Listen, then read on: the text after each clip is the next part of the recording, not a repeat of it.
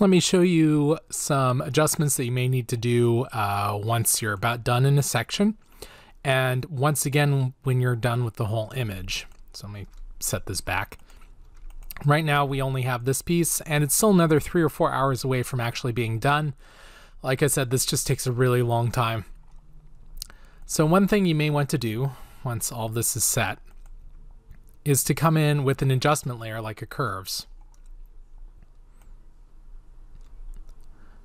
This will allow you to do an overall adjustment, opening things up and closing things when necessary. Oh, whoops. There we go. I'm going to open that up a little bit. Here we go. And it's also useful to maybe come in with a hue saturation adjustment.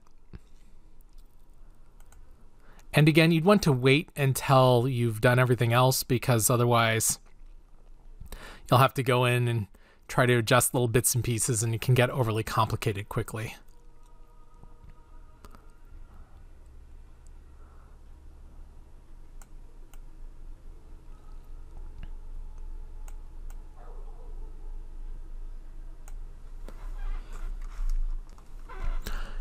You may want to come in with a vibrance adjustment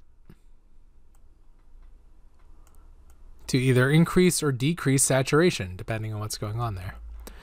All right, and so yeah, those sorts of adjustments, and then when you're done with everything, the whole thing, you'll also want to come back in with those sorts of adjustments. Once you're set with all of this, you would take a copy of it to be used in your next piece. So for our next piece, for our the piece of the project that you turn in, the piece of the project, the assignment file. There we are. Don't know why that word was escaping me. The assignment file. Here we go. Let's go ahead and put this back on. All right. For demonstrative purposes, I'll probably leave this tangerine right here. The next thing I'm going to do is show you a slightly more complicated example and just kind of walk over some of the things that I've done.